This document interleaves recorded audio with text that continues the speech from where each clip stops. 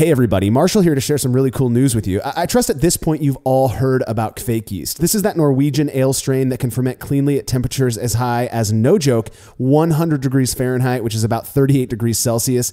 Absolutely crazy stuff. Well, last year, Imperial Yeast dropped A43 Loki, their Kvik strain, as a seasonal release, which meant we all had a pretty small window to get our hands on some. Not anymore. Imperial Yeast recently announced they're making A43 Loki a year-round strain due to popular demand. They're excited about it. I'm super excited about it. I've had some amazing beers fermented with Loki at terrifyingly warm temperatures. It is amazing stuff. Go grab some A43 Loki and see what all the fuss is about for yourself.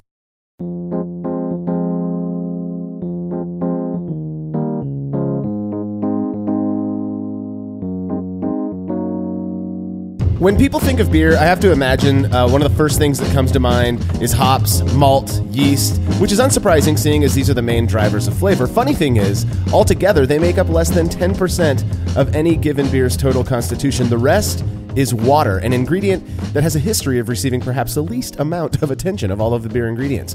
You're listening to the Brewlosophy Podcast. I'm your host, Marshall Schott, and joining me in this episode to talk about the rather specific topic of reverse osmosis water in brewing is contributor Matt Del Fiacco. Yeah, and reverse osmosis gets a lot of talk specifically because, like you mentioned, like water is a huge part of a beer and like ultimately drives a lot more than just the flavor profile, but it contains yeast nutrients. It helps promote enzymatic action via some of these minerals, and as like brewers are trying to fine tune their recipes, we start looking at the water and like what goes into it and how that ultimately changes the end result of our beer. And RO water, or reverse osmosis water, is essentially almost a blank slate for us to kind of work from with our different mineral additions in order to fine tune and, its consistency. It is, changing the beer to your palate. There's a lot that goes into it, but reverse osmosis has been like a big, is kind of that next step that a lot of people take when they start doing their water stuff. And I see it almost more frequently than people like using just their municipal water. And I think that has some interesting complications and considerations. So it's going to be a fun one to talk about. It's a little more complicated, I think, than I had initially anticipated, which I love. Like I love seeing all the rabbit holes that open up. Yeah. Well, I'm lucky enough at my house to have very good water. It's basically a blank slate anyways, low chlorine, low chloramines. However, a little over a year ago, the plant that usually supplies my water to my home, I think I've mentioned this in past episodes, they turned off my water supply plant for annual maintenance, and it was down for about 3 months or so, which meant I began receiving water from the plant that serves the folks south of me, which is much harder, upwards of about 400 TDS, total dissolved solids. So I went out and I bought an RO filter, and boy, did it make a difference. Well, if you want to make a difference by helping us to continue making this here podcast, consider becoming a patron over at patreon.com/brewlosophy, where for a small monthly pledge, you'll receive rewards like unpublished contributor recipes, unique discounts at Yakima Valley Hops, and an invite to a monthly live Q&A session with someone cool in the brewing world. Boy, do we have a good one next month. Man credited with introducing Kvik yeast to the masses, European beer researcher and blogger Lars Marius Garshol. I'm so excited for this one. Matt, I know you're a big fan of Loki and the Kvik thing. Lars is going to be fantastic. My wife is her whole family is from Latvia, which is one of the 3 Baltic countries over there. And they've got a really interesting beer culture that I know Lars has looked into and researched. It's going to be a good one. All past sessions are available for new members to go back and view at their own leisure. You can learn more about being rewarded for your support over at patreon.com/brewlosophy. All right, feedback this week is brought to you by Brewers Hardware, who have everything you need to deck your brewery out, from super convenient products like the Quick Clean Take-Apart Ball Valve, which turns any standard NPT port into an easy-to-clean tri-clamp valve, all the way to electric controllers like the BCS 482 that allows for full brewery automation. If you need it, they've got it. Go check them out at brewershardware.com. And don't forget to mention Brewlosophy at checkout to receive a free gift. That's brewershardware.com. Jackson Davis from Louisiana is one of many people who's reached out expressing interest in getting involved in the type of experimentation we're doing here at Brewlosophy. Jackson said, "I've been brewing for a few years and I'm totally obsessed." Welcome to the fold, by the way, Jackson. We all kind of feel that way, I think. I've already done some experimentation experimenting and wanted to ask if there's anything I can do to help y'all out.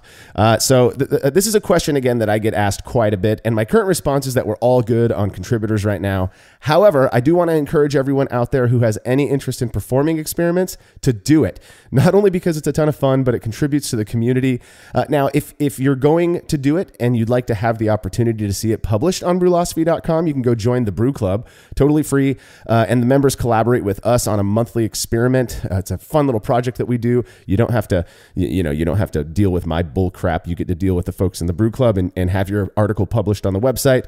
Even if you don't join the club, though, have some fun experimenting, and please don't forget to share your results. All right, if you have show feedback, you can send it to feedback@brewlosophy.com. Leave us a voice message by calling 951-444-0320, or drop us a note on social media. A few years ago, I did something really stupid.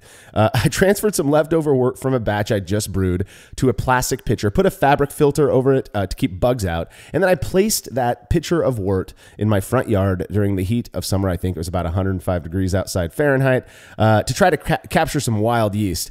The following morning, I left it out overnight. I poured the presumably inoculated wort, or beer, whatever it was at this point, into a flask, and I let it sit for a few days. Lo and behold, fermentation did happen. I was pretty excited.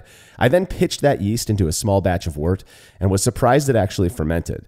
After a couple of weeks, I bottled the beer, let them carbonate, and served them to unsuspecting friends. It was absolutely horrendous, and that was the last time I tried that weird, silly, capture my own wild yeast approach. Well, homebrewer Ian Antons recently sent me a beer he made that he described as being 100% spontaneously fermented, an American wild ale is what he called it. No way I was going to keep this one to myself. 1 minute beer review with Jersey and Tim. What about the tenets of National Socialism? At least it's an ethos. Here we are, Jersey. They were nihilists, Walter? Apricot. I can tell just by looking at it. Just by looking at it, it's cloudy. Apricot Hefeweizen. Oh. Go ahead, drink it and tell me. Oh, wait. I can tell just by looking at shit anymore. I'm on another level above learned man. It's a sour. It's good. Whoa, that's a smell. It'll bite you. I don't think it's a sour. You don't think so? No, I don't know. It's just sour. I don't think it's supposed to be. No, definitely. Oh, dude. Dude. It's good. Of course you think it's good. You're too learned. Oh, right. Let's go back in time 2 years. Tim, what do you think of this beer? Not Coors Light. Yeah, it sucks. It's terrible. No, but now not terrible. you've learned to think that everything is good, because then that makes you smarter. And this is terrible. I don't know. It's all right. It's got a lot of shit going on. I hate beers with a lot of shit going on. Like almost barley wine-ish. Oh, you're off the reservation. I You're am. saying things that you know now. I don't even know. There's no such thing as a sour barley, or Is there? We just made it up. Dibs. Patent. Maybe it's if you make a barley wine and you let it sit too long. I don't know. It has a little the wine taste to it. I don't like it at all. I'm gonna go like 7. You want to say what it is? You just said it's a barley wine. I don't think it's that, but Somebody took time to make it. I give it 3 jerseys. wow. It's just not my thing, bro. I don't think it's like a full sour. I don't know what it is. It's a Either sour do I. barley wine. It's a barley sour. Anyway, Well, this beer definitely was not Coors Light. It couldn't have been more different than my weird version of a wild ale. To me, the aroma was like wet hay, sort of sweet. And not to kiss Jersey's ass here, but I did pick up a little bit of stone fruit character that could easily have passed as apricot. The flavor of this beer was intoxicatingly delicious. It was so good. I could have drank pint after pint, which I don't say often on these review beers. Not that they're bad, but this one really did just tickle something on my tongue. Absolutely delicious. Matt, do you have any experience with beers like this? I've done a couple spontaneous fermentation experiments and like trying to get things from, or trying to collect yeast from different things. And, I mostly like have done that in ciders, like, naturally fermented cider. And that's a little different. But this one sounds fantastic. And it's really cool to hear just how much Jersey and Tim have grown. Like I loved the backwards in time kind of thing. This isn't Coors Light, but I love that. But yeah, I've have really limited experience with it, but it's really awesome. Like I think it's a really cool way to get your own thumbprint into the whole brewing process. It's a really cool way to do it. Like the experimentation of it, I love. So this one sounds fantastic. I've seen some really good ones. So way to go, man. Like this sounds like a great beer. It was a fantastic beer. Made me think of the neat stuff that the folks over at Bootleg Biology are up to, where they're and man, if Ian, if you're listening, I would strongly recommend that you maybe take some of whatever your yeast cake, bacteria blend, whatever it was, and maybe send some off to the folks at Bootleg. I think they've got a homebrew thing going on like that. Thank you so much for sending that delicious beer in. If you'd like to have your beer or any other fermented beverage reviewed by Jersey and Tim, email me, marshall@brewlosophy.com, and we'll get you all set up. All right, we'll be back right after this break.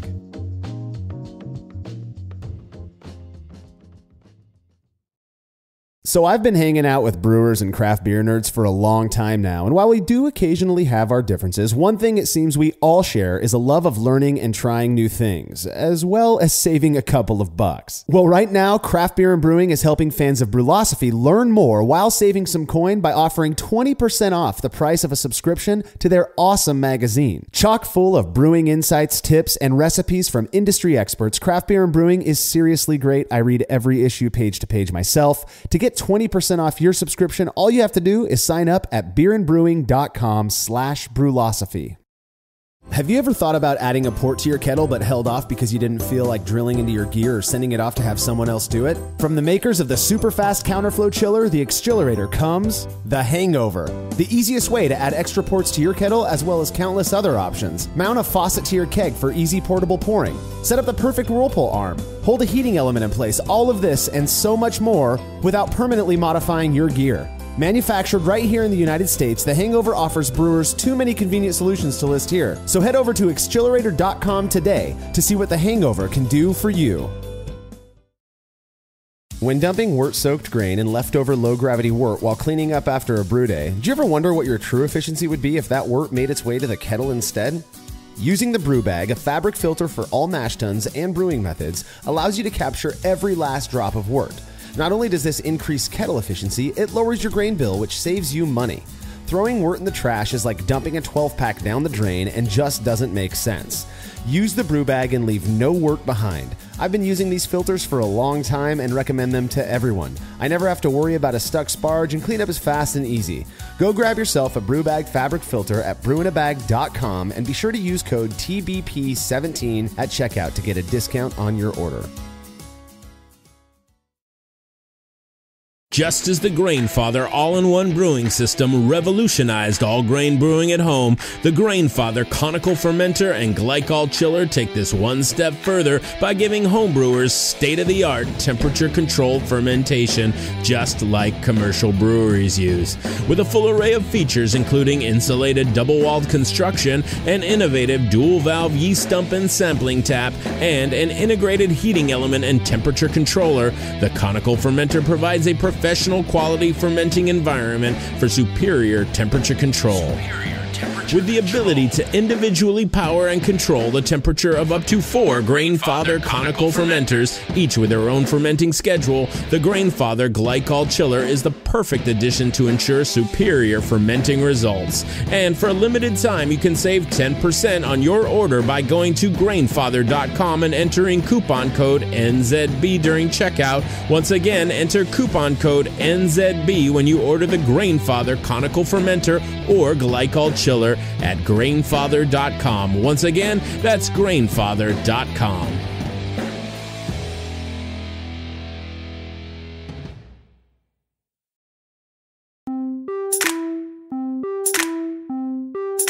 Benjamin Franklin is the man behind many a great quotes. Perhaps you've heard, beer is proof that God loves us and wants us to be happy. Well, old Benji is also credited with saying, when the well is dry, we know the worth of water, which I'm compelled to believe is a more subtle indication of his love of beer.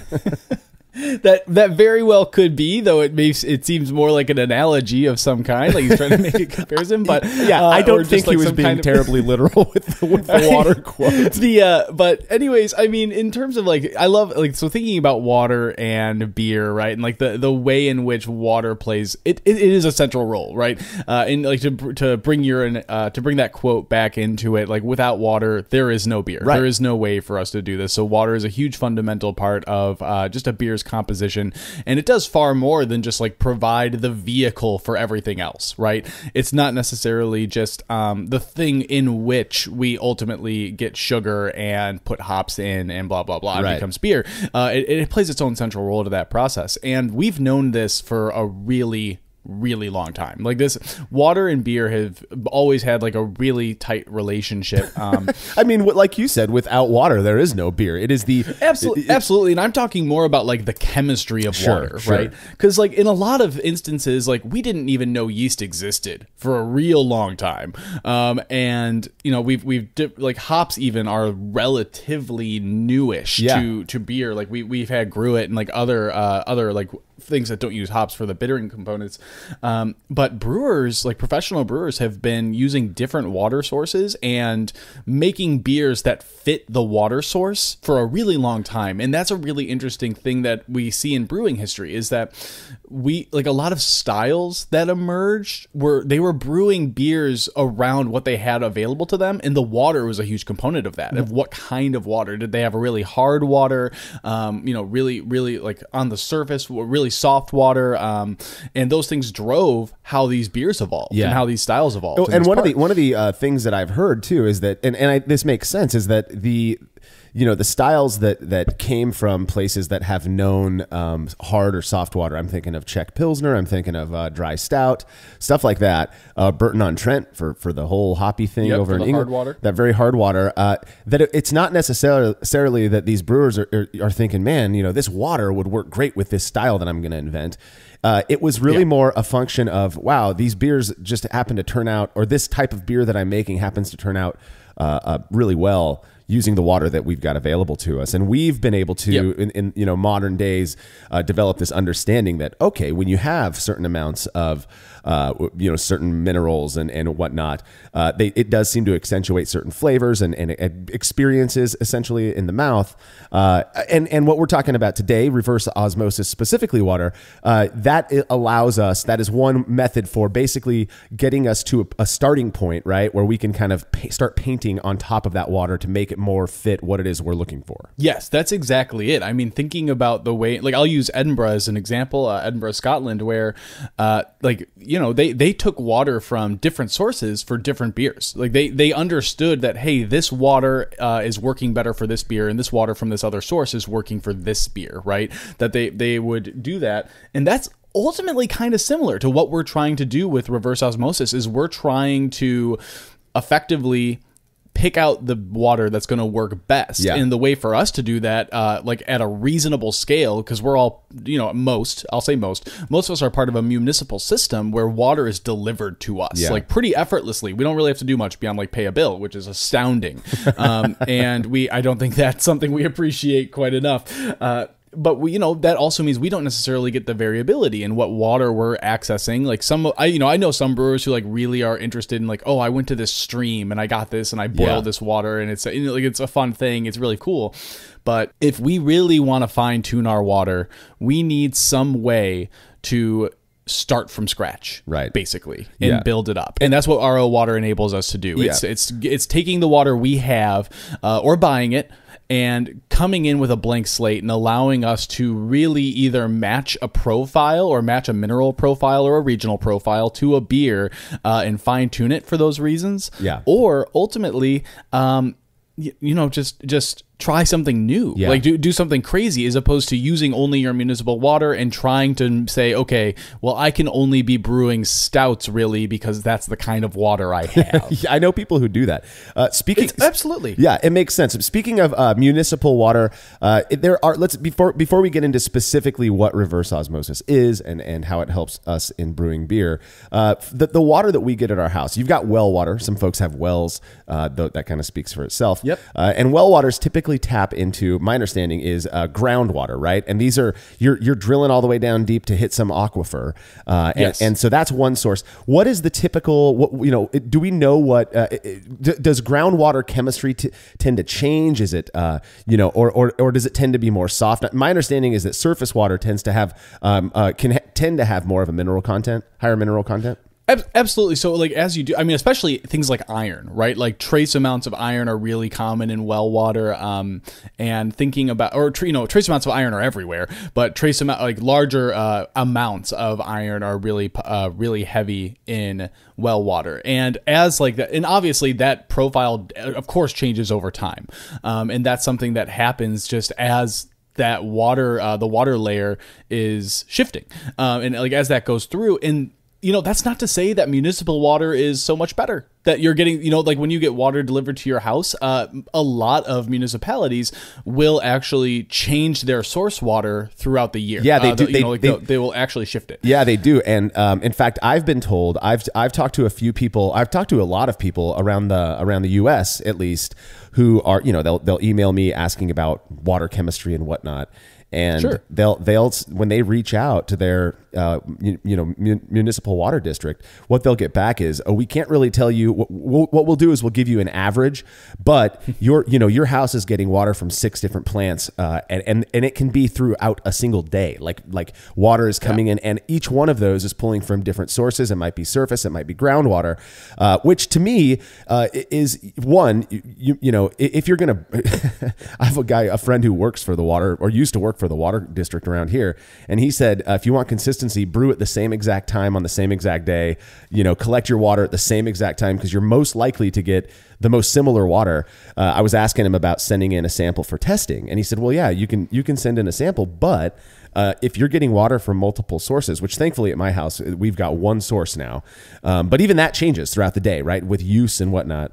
But it is interesting. Now, one thing that we have to consider when we're using our tap water at our house is the way that the municipal district chooses to sterilize that water. Absolutely. And so so the most common, right? Like you are going to get chlorine. Is the thing we see a lot of, and that is something that we can remove from water. It leads to off flavors. It's chlorine especially can lead to some phenolic off characters, and chlorophenols ultimately are expressed in that beer as like a Band-Aid-ish flavor, or like a burnt plastic or medicinal.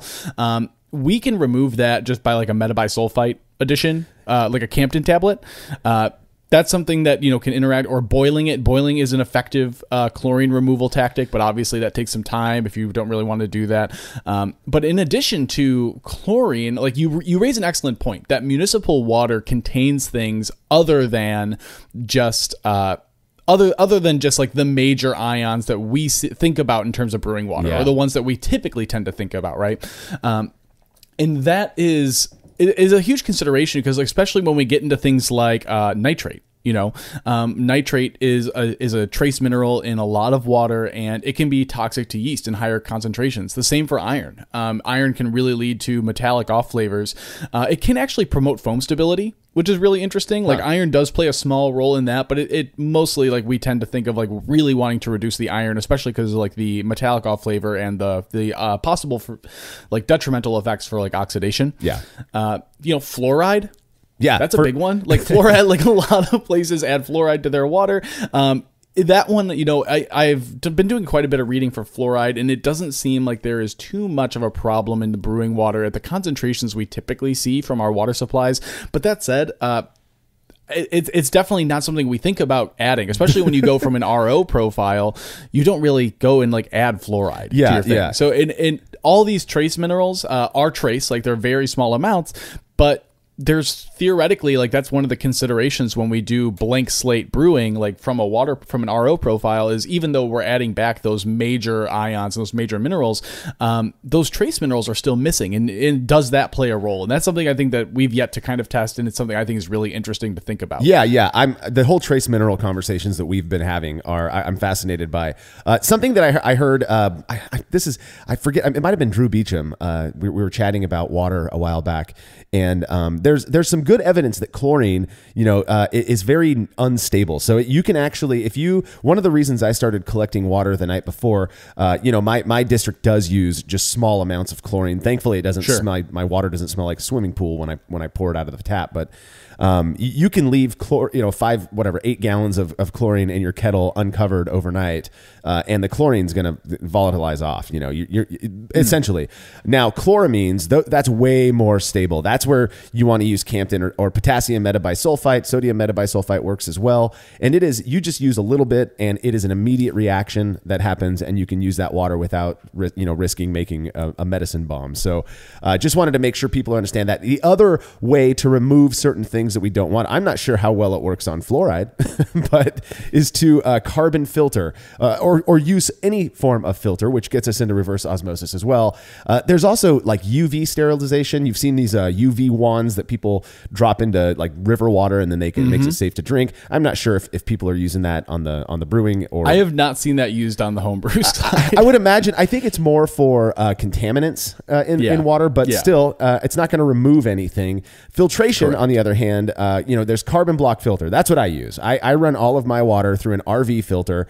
Now, the thing about that is it's not changing the TDS or the total dissolved solids, the ionic makeup of the water in any way whatsoever. It's just removing the chlorine and chloramine, and it's going to do that just by using like an active carbon, and that's something like carbon is an incredible natural filter. Yeah, and we see that a lot when we talk about like barrel char, like and how that acts as a filter to a degree. Activated carbon is a fantastic. So it will remove some water contaminants, like some organic compounds that are in the water, and anything that comes along with those. But to your point, like it's not going to really impact the major minerals that we see in brewing, and that's just like really off the top of my head, that's calcium, sulfate, magnesium, which is kind of trace, sodium. Chloride, sulfur, thank you, chloride. So all of those major ion components, it's not going to really impact those as much, but chlorine and chloramine removal definitely it is going to take care of. So that's something that is really positive. Yeah, well, but here's the thing: if you go out and you buy yourself a $35 carbon filter, and you run your water through it at 2 gallons a minute type of thing. And you're not going to, in order, this is another thing that I've fairly recently learned. You can remove chlorine. I forget what the exact numbers are, but you to remove chlorine using a carbon filter, I believe you have to collect something like half a gallon, per minute. Like you're running it really slow to remove. Absolutely. Now to remove chloramines, my understanding is you're basically collecting water at a trickle coming out. It really has to be in contact with that filter, not get pushed through too fast. If you know that your water uses chloramines, just go, and you want to use your tap water, just go buy some Campton tablets.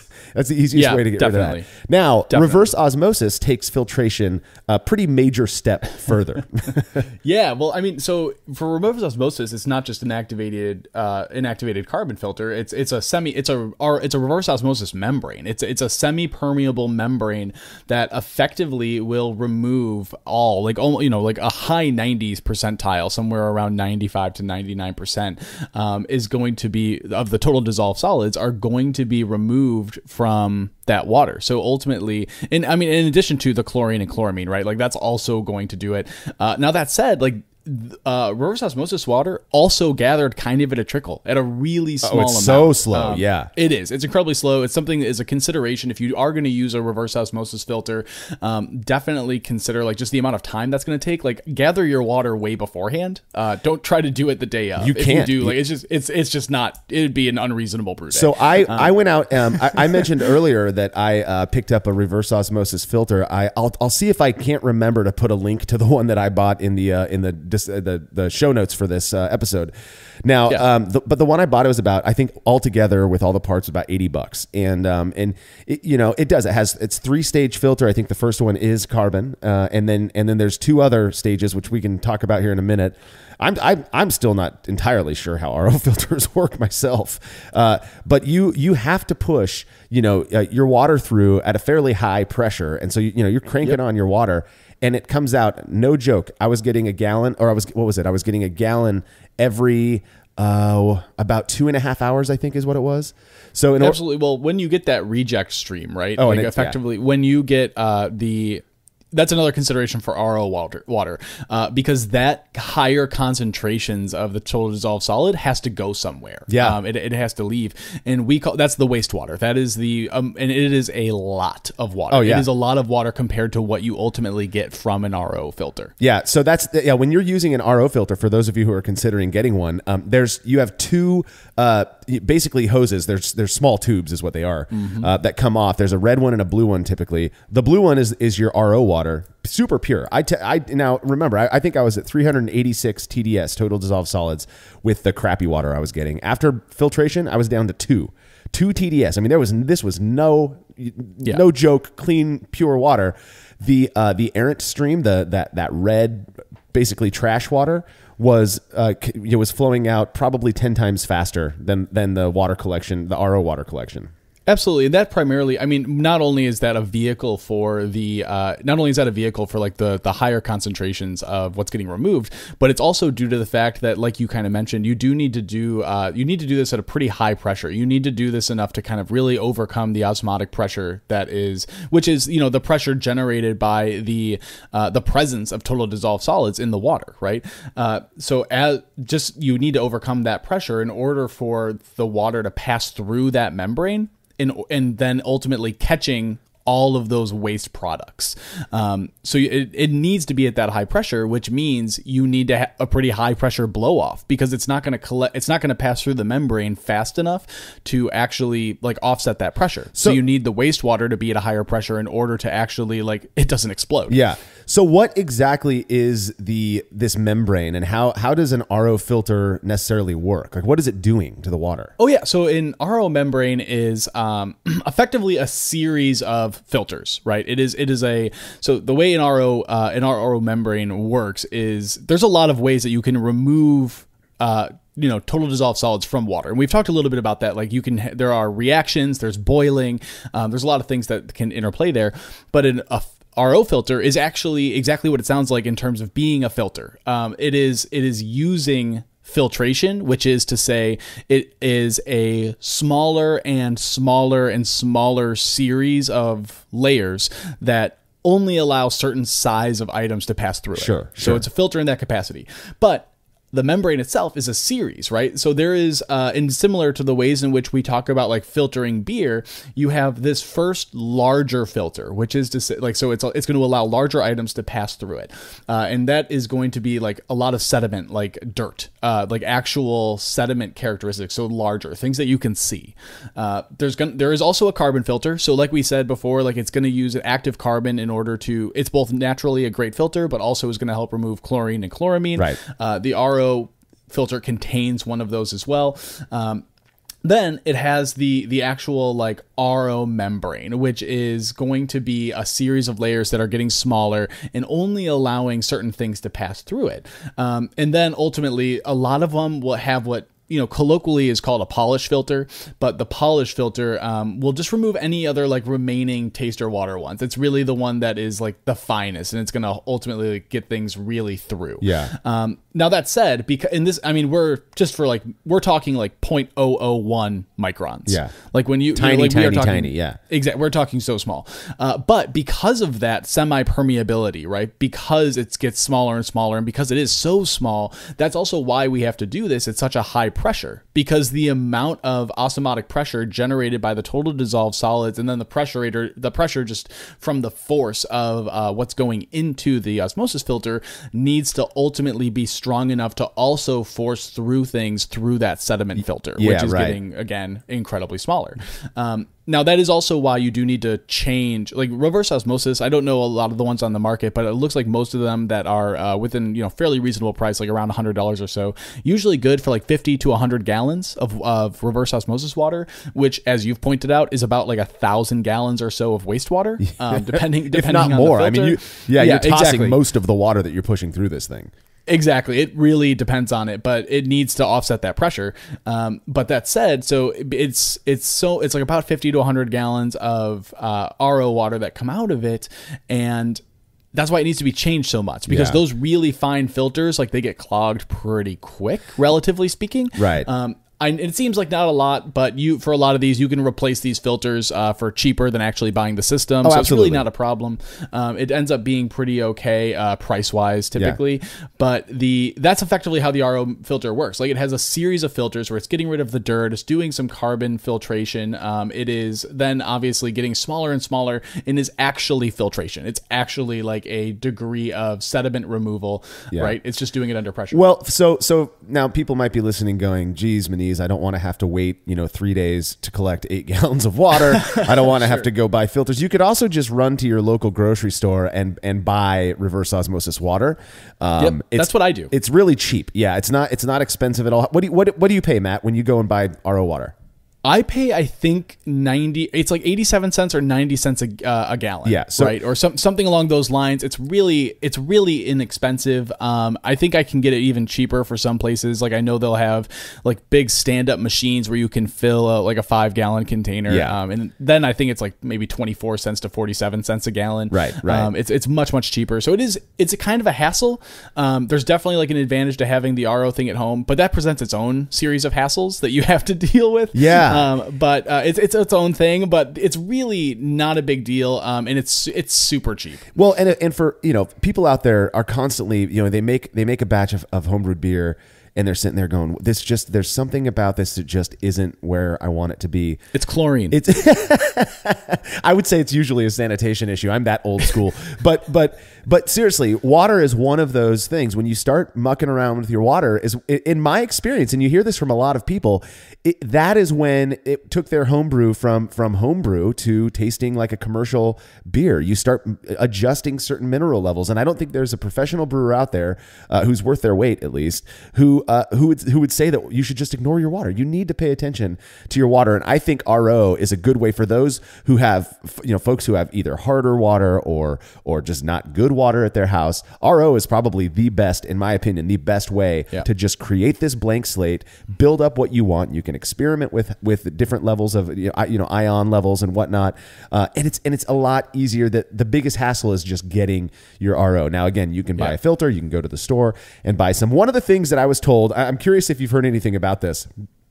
When I got my RO filter, I was talking to John Palmer and asked him a question. He goes, "Yeah, you probably don't want to collect your RO water in a stainless kettle, because that's if I go out early the day before and I collect my water, I put it right in the kettle that I'm going to be using to warm it up." Apparently, I don't understand the reasoning behind this, but apparently, RO water is so pure that it can actually like etch stainless, something like that. Not etch it, but in some way have an impact on it. I honestly, I've heard that before. I've never experienced anything with it. Like I've never noticed anything happen to my kettles, but I don't want to say that it can't happen. Yeah, I think that's a very technical, technically, this is probably not a good idea. I think you're going to have a lot of homebrewers going, wait a minute, I've been collecting my RO water in my stainless kettles and I'm still alive. Yeah, the kettles still work. Right. So, but on its own, in my experience, you can taste RO water. It's delicious to me. It is good water. I mean, as far as good water goes, RO water tastes really good, fresh out of the blue hose. Fantastic. But it is so pure. There's so little to it that some would contend that it just may not be that great for making beer with on its own. Matt, you were curious to see how a beer made with straight RO water would taste, and you put it to the test. We're going to get to those results right after these messages.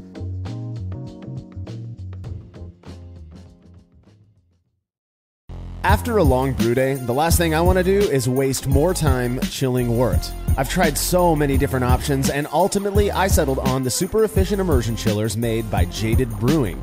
With the King Cobra and Hydra, I'm able to chill my entire batch of wort from boiling to just a few degrees above groundwater temperature in as little as 6 minutes. If an immersion chiller is right for your brewery, then do yourself a favor and check out all of the rad options Jaded Brewing has to offer at jadedbrewing.com, and be sure to let them know Brewlosophy sent you. As every brewer knows, the best beer requires the best hops, which Yakima Valley Hops provides fresh from the source to brewers around the world, carrying everything from classics like Cascade to modern favorites like Galaxy and Mosaic, as well as other ingredients and gear. Yakima Valley Hops has it all. And don't forget to check out their new podcast, The Late Edition, where the YVH crew goes into depth on our favorite plant with industry experts. Head over to YakimaValleyHops.com now to see all they have to offer, and subscribe to The Late Edition wherever it is you listen to podcasts. Family-owned Atlantic Brew Supply is the largest homebrew shop in the Southeast. No gimmicks, no multinational corporate overlords, and no BS. They offer exclusive malts, yeast, and more from local artisans, as well as award-winning recipe kits. They also sell professional brewing gear and cask equipment from sister companies ABS Commercial and Cask Supply. Most ingredients are available by the ounce, plus Atlantic Brew Supply has an on-site calculator to help you craft your best brew. Orders are processed same day, and 2-day shipping is guaranteed for East Coast customers. Get 15% off your first order using promo code BREWPOD. That's BRUPOD at AtlanticBrewSupply.com. Hi, I'm Stephen Leach, creator of Brow Supply Brewing Systems, here to tell you about our latest Unibrow brewing system. Modeled after the brew in a bag method, the Unibrow uses the same kettle for both mashing and boiling, replacing the fabric bag with a stainless basket that can hold up to 20 pounds of grain. A heating element is run by an electric controller that allows for the maintenance of specific mash temperatures and makes mashing easier than ever. Each Unibrow is shipped with a counterflow chiller and the parts required to brew a batch of beer. We're really proud of the Unibrow, and we know you'll love it as much as we do. Go check it out at browsupply.com and sign up for our email list to receive special deals in your inbox.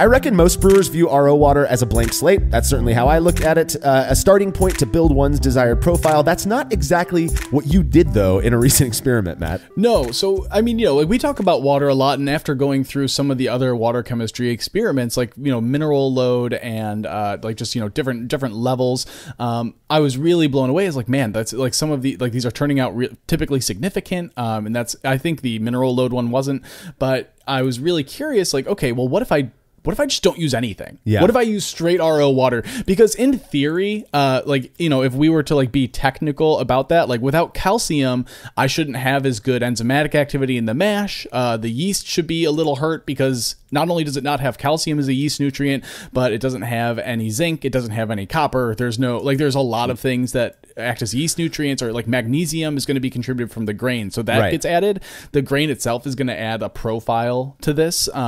In regards to, it's going to contribute like potassium, it's going to contribute magnesium, blah, blah, blah. Right. Yeah. But in theory, this should have gone really poorly, both from an enzymatic action. It also should be really flat. Yeah. From a theoretical perspective, a beer made with straight RO water isn't going to pop. It's not going to have, beery character that we expect. Exactly. Yeah. And, we have historically soft water profiles all over the place. Like, I talk a lot about Treacher House Brewery in Scotland. They have a really soft profile. The most famous is going to be Czech Pils. Like, they have a, historically incredibly soft profile, like less than 20 ppm calcium. Yeah. Which is, we typically try to think, 50 ppm is the minimum for calcium. Yeah. But, I think that's been shifting recently in like homebrew thought. But yeah, this should, like, this profile where I do RO 0, the beer shouldn't pop. It doesn't have any salt. It doesn't have any chloride. It doesn't have any sulfate. And so all these like flavor ions that are non-existent, like the beer could maybe just be brown. It should be muddy. Even gray, though, like, right? Gray. Even these gray. Like these soft profiles still have a lot of these minerals in them. Yeah. In a lot, I say a lot, like not relatively, like relatively very low to other brewing profiles and brewing water, but to RO water, quite a bit of total dissolved solids.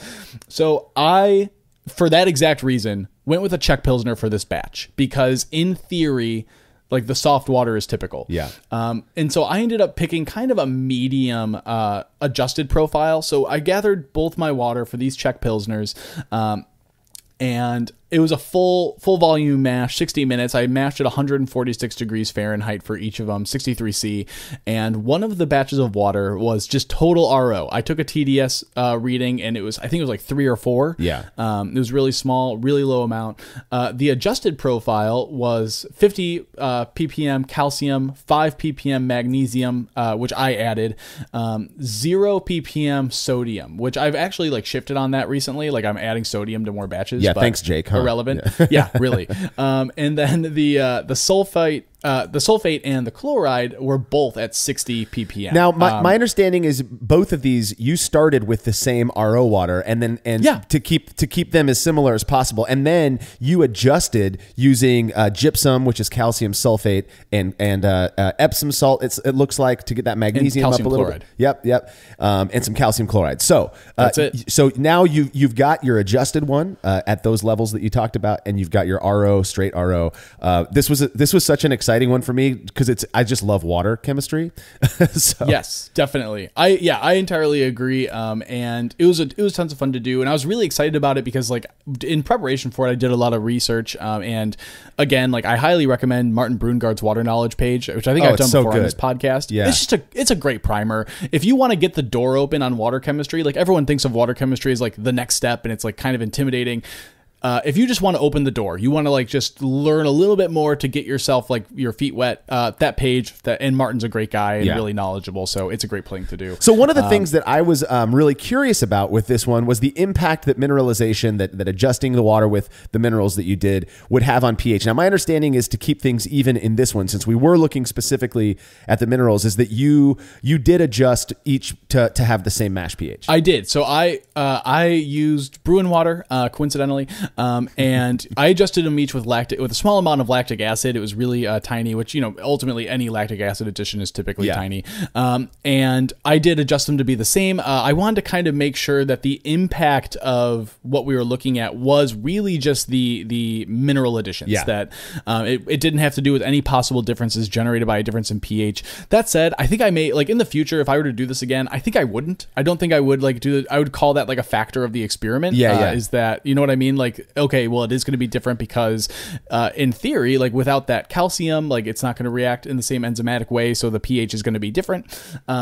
I probably wouldn't do it. I'm not entirely convinced that it would have made a difference. Anyways, that's still not a good excuse. That's still not a good excuse for not making the lactic acid addition. I'm just based on other experiments that we've done. But interesting. Absolutely, and that's totally fair. But so ultimately, yes, I did adjust them with lactic acid to be the same, and they ended up really consistent. It was 5.41 for the RO water, and then 5.4. So 5.41 versus 5.4 or 5.40 for the adjusted profile. Yeah. So, I mean, we're going to call that identical. You took these. It's pretty damn close. Yeah. So you took the worts, you boiled them for an hour, you added Czech Saaz, which is amazing hop, by the way. Now, here's some interesting stuff. When you got done with the boil, you chilled the worts, and then you took hydrometer measurements.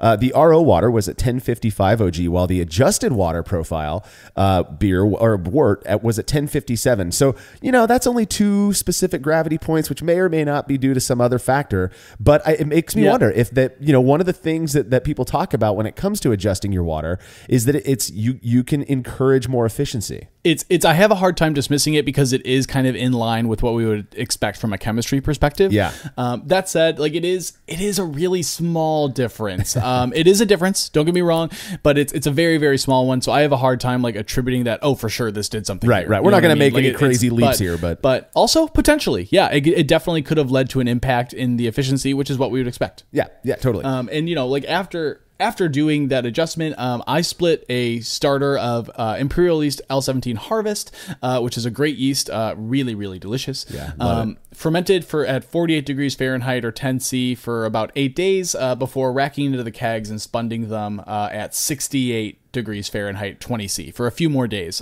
So I do that for a lot of my lagers, which is like do a shorter primary ferment, sometimes even usually shorter than 8 days, a shorter primary ferment, cooler, and then I will, after transferring, increase the temperature and let fermentation finish out kind of under pressure. Sure. That's also like carbonation. So once they were done, they were ultimately done fermenting.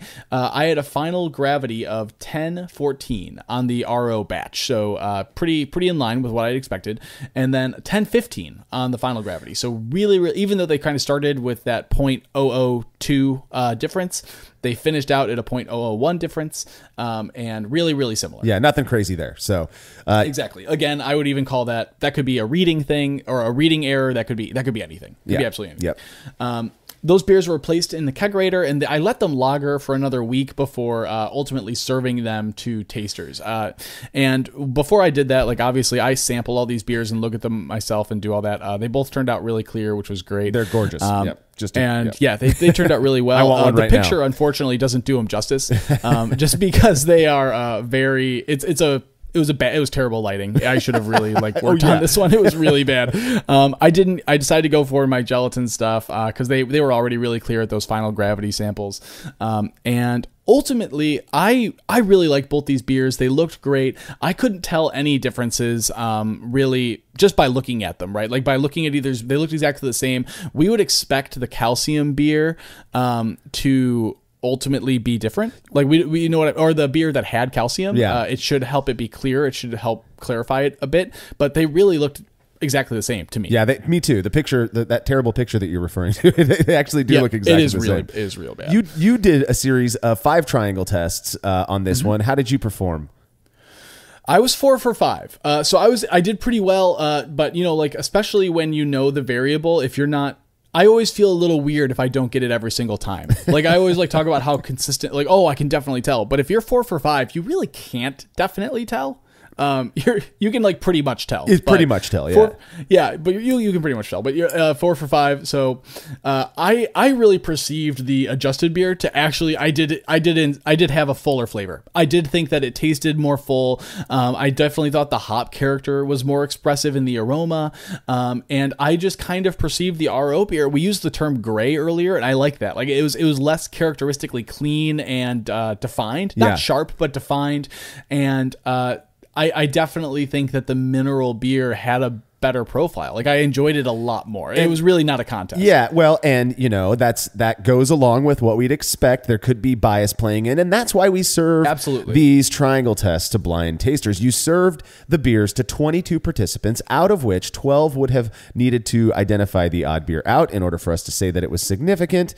And we had 14 people, so 2 more than we needed, 2 more than the threshold. 14 people were able to identify the unique sample in the triangle test, which allows us to say that these beers were probably pretty different, perceptibly. Definitely, and people were pretty vocal about these beers like being different at the time, and you always like kind of get this gut impression when you're doing the experiments that is this going to be significant or not, and we don't really know until we're done, but it's always like a gut feeling, and people were really talking about it, and people kind of echoed sort of the same thing, that they definitely thought, like the people who preferred the adjusted water beer reported saying things like that they were that there was a little fuller, that they thought it was a little cleaner, that it had better hop aroma, so things really consistent with like some of my impressions. But that said, like when you look at the preference numbers, like 7 people did prefer the adjusted water beer.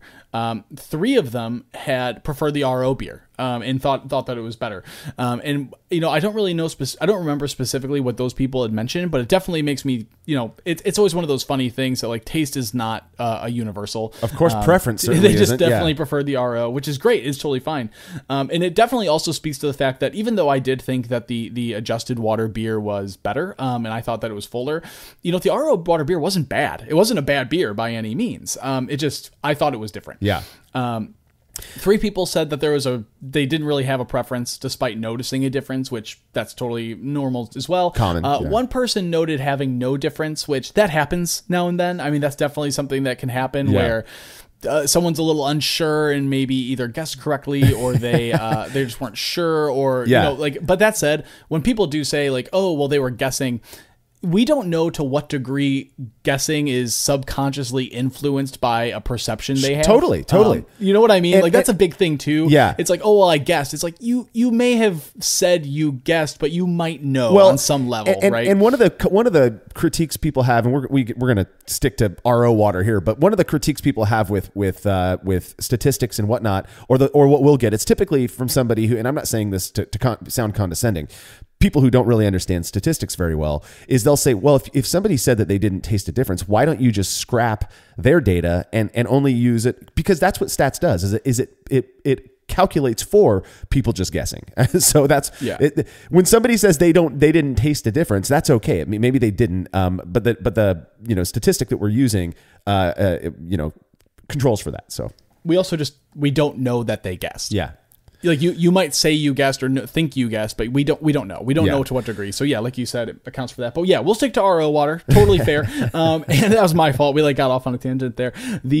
But so those preference numbers came back, and they were kind of in line with what I would expected. That a couple people would prefer RO. Most people preferring the adjusted, which is what I preferred. Yeah. And it's just strange to me how similar these beers really were. Like they came back significant, but they looked really similar. And I expected that to be really different. There was definitely like a possible impact to efficiency, but it wasn't as severe as I had kind of anticipated it being. Sure, yeah. And it just makes me wonder like how much the grain and what we do really does contribute to the beer that kind of enables its own conversion and enzymatic action. how that goes. So Yeah. this one was a really fun one to do, and it really surprised me on a lot of levels. Even I expected it to come back significant, just my own bias and dogma, and my own experience like messing with water chemistry. But it really was not as severe a difference as I thought it would. Sure, things could be different, noticeably, perceptibly different, but still very, very similar. It sounds like to me Absolutely. that was the case here. Before you did this experiment, I would never have recommended anyone. I don't make very many recommendations, anyways, but I would never have recommended somebody just go use straight RO water without adjusting it. It seems to me, first off, sounds like you're not going to be using straight RO water, anytime soon. Adjusting water is easy enough. Beersmith, the 3 has a great water tab. You can use Brewing water. There's all kinds of calculators out there to help you make the proper adjustments. The way I sort of think about, using RO water in particular, because it's so blank, is that, you can make a steak, throw a steak on the grill, not season it, and it's still going to taste good. Steak is good. But if you add some salt, some pepper, some other seasonings, you're going to make that steak taste just a little bit better. And that is sort of how I view water adjustment and whatnot, is that you're adding seasoning to make it just a little bit more better than it would have been without it. And that's my analogy. We do have some reader comments I want to get to, some really good ones, actually. Awesome. The first one here comes from Lupulus. I believe we know who that is, Matt. Yeah, I know Loop. I actually don't know if he's comfortable with me doxing him. But I actually don't know him well enough to know that, but I do know him, and he's a really nice guy. He makes a damn good Kolsch. Yeah, yes. So Lupulus says, it would have been nice to have the mineral analysis of the beers to know what the differences were. You will get minerals from the malt, so it's not a comparison of nothing versus something. It's interesting to see that in your experiment, relatively minor amounts had a significant effect. Also, kudos for the beer to pick up that small difference. You must have brewed a great beer. Oh, he's being so nice. And your process was certainly tight. This is a really good point. Very rarely do we consider getting a mineral analysis of our finished beer. Like you discussed earlier, you are imparting some, certain minerals just by brewing the beer itself from the malt. I 100% agree. Like, it would have been super cool to do, another thing I should have done is I should have done another TDS reading of, the adjusted profile and then the finished beers. I think that would have been a cool thing to do that I could do. And then if we had access to the lab, like, it would be great to get some readings of both these beers, because it makes me think of some of the recent water things that have been discussed recently in some homebrewing forums where they did like some water profile work of a finished beer. And like all these differences, and like the water profile of a finished beer looks radically different than the input profile. It really does. A finished beer, right? I think you're referring to, if we saw the same thing, somebody is basically going through and taking popular hazy IPA and having them sending the beers, the finished beers, into Ward Labs, right, and having them analyzed.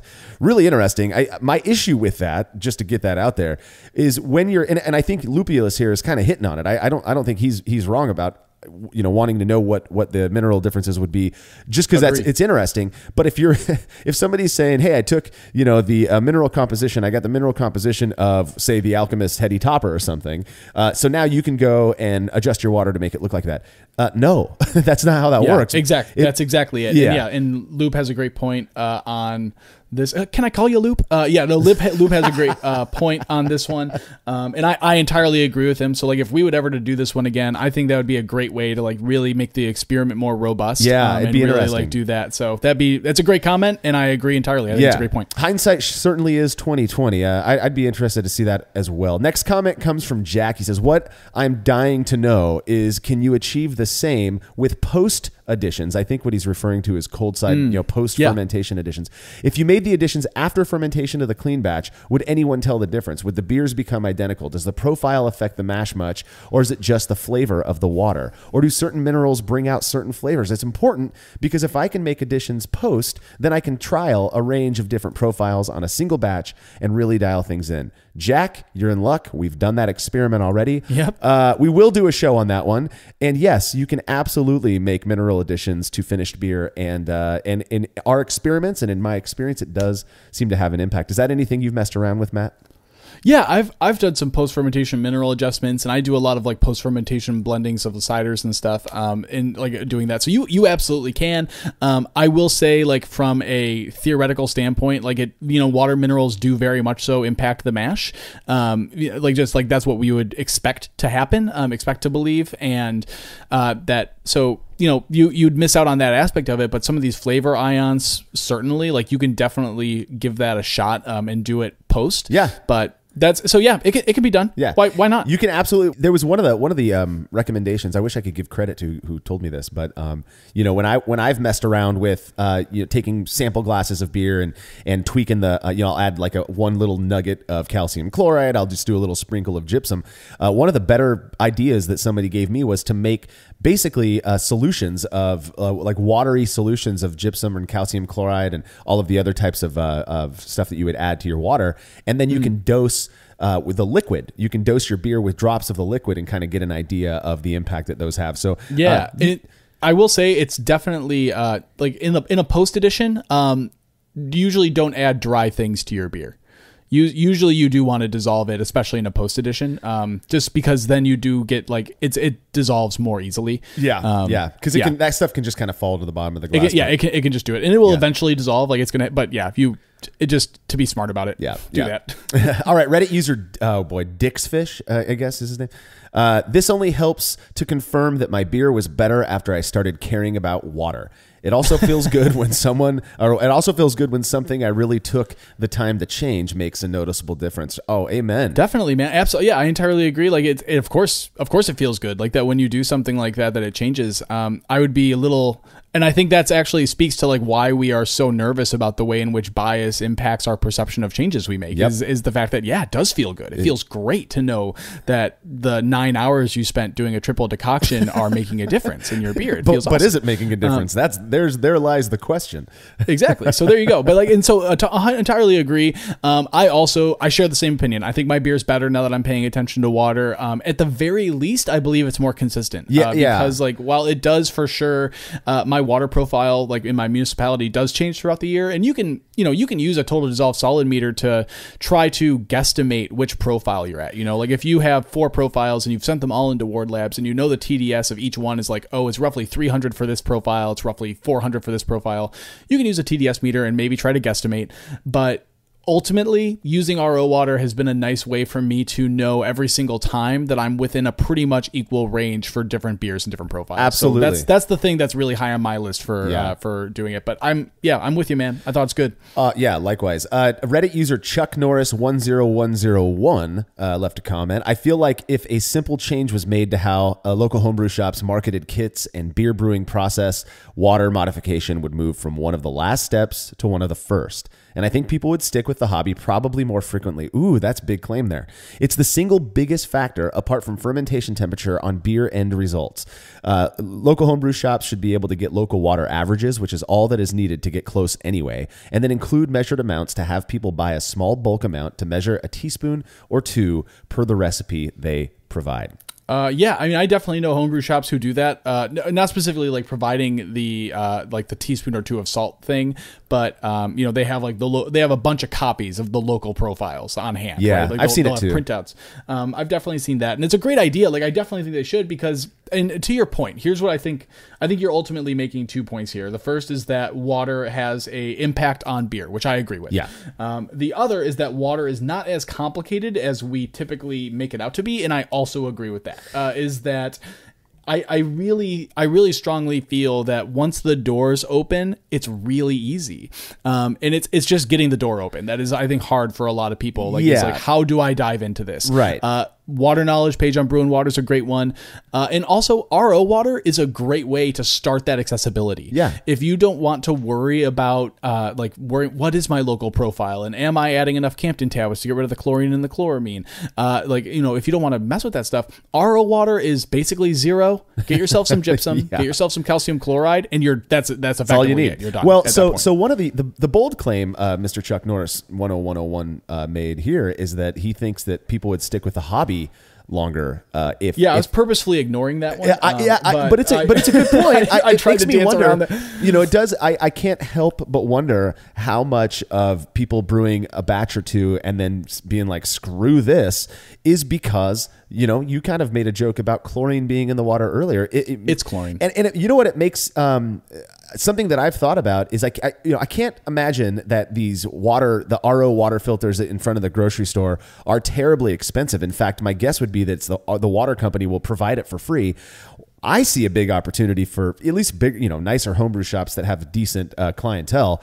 Why don't they get those? And then they could sell, hey, go grab your RO water, an extra $5, whatever. You're going to get the amount that you need for your batch. And here's a little baggie of the stuff that you have to add to it to achieve this specific profile. To me, that just makes so much sense. I get why people might not want to do that, but good point. I'm not sure if it's water is the reason why people are bouncing from the hobby or keeps them in, but I certainly do think that it impacts water. I do think it's fair. I think the point he's making there is that, especially I'll say the chlorine thing, right? Especially with high levels of chlorine, which is in most tap water, and can really lead to some strong chlorophenols and strong phenolic off characters in beer. So I kind of get the argument. It's like, look, if you're unhappy with your beer, but you've tried different recipes and you've tried different hop profiles, like the fact that we tell people, well, your water doesn't matter so much as an early brewer. If you're making beer you're unhappy with, like that could be a major component of it, is the fact that you are brewing with a ton of chlorine, and that is obviously incredibly toxic for yeast, and like it's just generally bad. Yeah, and it tastes bad. So good points. Exactly. Final comment comes from Reddit user CCOCH, who asks, how different is distilled water from RO water? So it is, and it's also a different production method, right? Distilled water is distilled. Go figure. And so it goes through a distillation process, and it is more pure typically than RO water. Distilled water is going to be like total blank slate, absolute zero. RO filter, because it is like a membrane, it's possible for stuff to sneak through. Like I said with the TDS meter thing, like you get 3 to 4 TD, like you might get still some. In distilled water, theoretically, you should be at zero, like 1 or 0. Yep, that's my understanding. Distilled water is, in essence, for folks, I've talked to people who think distilled water is just boiled water. What it is you can make your own distilled water. But what distilled water is capturing the evaporation from boiling water, in essence, and then allowing that to recondense, and then that's your distilled water. It is about as pure as water gets. That being said, I do think that you can get away with distilled or RO water and basically achieve the same results when it comes to brewing and beer. They are both blank slates.